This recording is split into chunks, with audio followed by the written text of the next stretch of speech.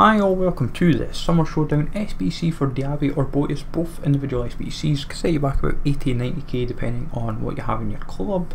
If either win they go to 95, if it's a draw it's 93, so roughly gives you a good idea of what to expect. I've done an example as well of what they might look like for a win. So because smash links, be awesome, sub to the channel if you're new, follow me on Twitter, G's a legend. All links are down below for posting the channel and social media links as always. You can do both cards for what I understand, so if you wanted both and take the chance that they'll go to 95 or 93 respectively, then go for it.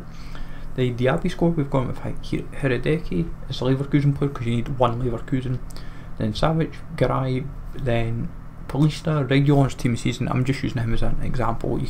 That's probably the best way to maybe go about it, is use one of the objective tots for example. Then Muniain, Partey, Santi Cazorla, Bartra, Morales and Jesus Navas.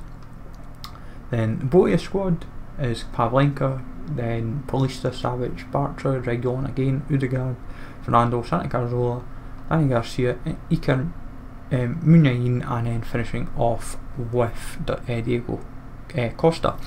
As I said, it all comes down to who you have in your club in terms of like a team of the season, team of the week or team of the week moments. I'd personally say a team of the season, try for a higher rated one and that you're not going to use, but it's maybe ideally untradeable.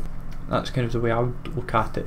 Personally, if I was going to do this SBC, I would probably go Diaby, but both look very usable regardless. 4-star, 4-star for Diaby, and he's also got quite good work rates of high, medium, and then in Boetius' case is medium high, 4-4 as well. But we'll see what happens come Saturday when the game is played, so you've got a bit of time to have a think about. Let me know in the comments who you're going to go for. Smash likes always, and I'll catch you all later.